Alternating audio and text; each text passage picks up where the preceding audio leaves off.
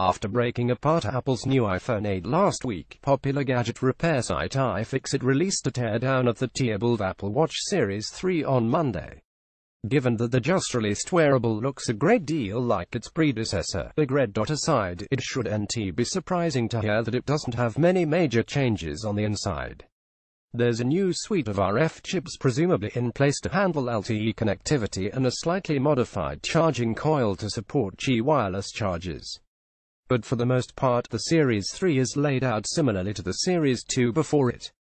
iFixit says that the Series 3 does come with a slightly stronger battery, though it has a 1.07 Wh unit, a 4% increase over the 1.03 Wh battery in the Series 2.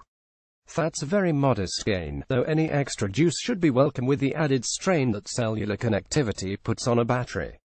Since the new watch isn't significantly thicker than the Series 2, it seems that Apple is banking on its chips being more efficient to keep the device's battery life from being totally anemic. Beyond that, iFixit notes that while the use of a barometric altimeter is new in this year's Apple Watch, it's not totally a first for an Apple wearable.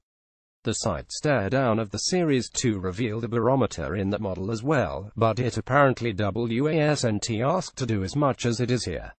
Interestingly, iFixit's teardown doesn't make mention of Apple's new W2 wireless chip, nor does it totally clarify which component is the device's LTE modem. Bloomberg previously reported that Intel would be Apple's supplier for that, but Apple itself hasn't specified. The company did not immediately respond to a request for comment. All told, iFixit gives the new Apple Watch a 6 out of 10 on its repairability scale, the same score it gave the iPhone 8. It says that, while screen and battery replacements are at least doable, most deeper fixes are too tricky for comfort. You can take a full look at the Apple Watch Series 3's insides here.